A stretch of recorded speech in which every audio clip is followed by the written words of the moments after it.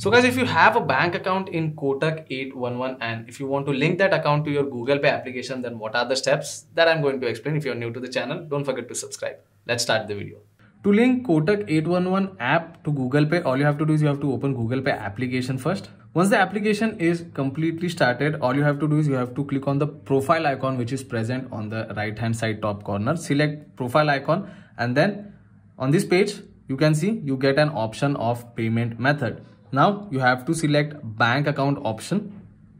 After selecting bank account option, we are on the next page, and on the next page you can see if you have already added any other bank account, it will be visible on that page. Now in order to link your Kotak 811 account, you have to select add bank account option, and on the next page you will get recommendation of few banks on the top, but as you can see Kotak 811 is not there, so you have to tap on search bank option and you have to search for Kotak bank account. Now you can see Kotak Mahindra Bank is visible. You have to simply select that bank account and all you have to do is you have to just tap on continue option. Now it has been checking the details of bank account which is registered to my mobile number. Now as you can see on the back end, it has verified my account and bank account is added successfully. In order to set any UPI number, you can simply select UPI number. Now this is not UPI pin, this is the UPI number, but I have already selected the UPI number, so no need to worry. In your case it goes same.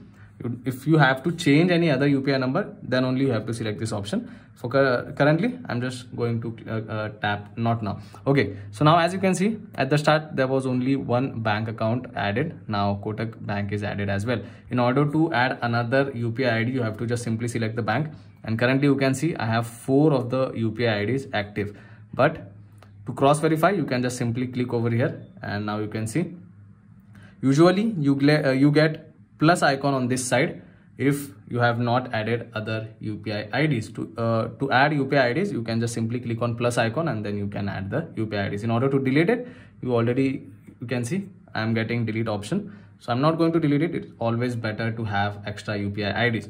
So guys, these are the simple steps which you have to follow if you want to add Kotak Mahindra Bank or Kotak 811 account in your Google Pay application. So that's pretty much it for today's video, guys. If you find this video informative, don't forget to like it, and also do not forget to subscribe to my channel. I will see you all in the next one.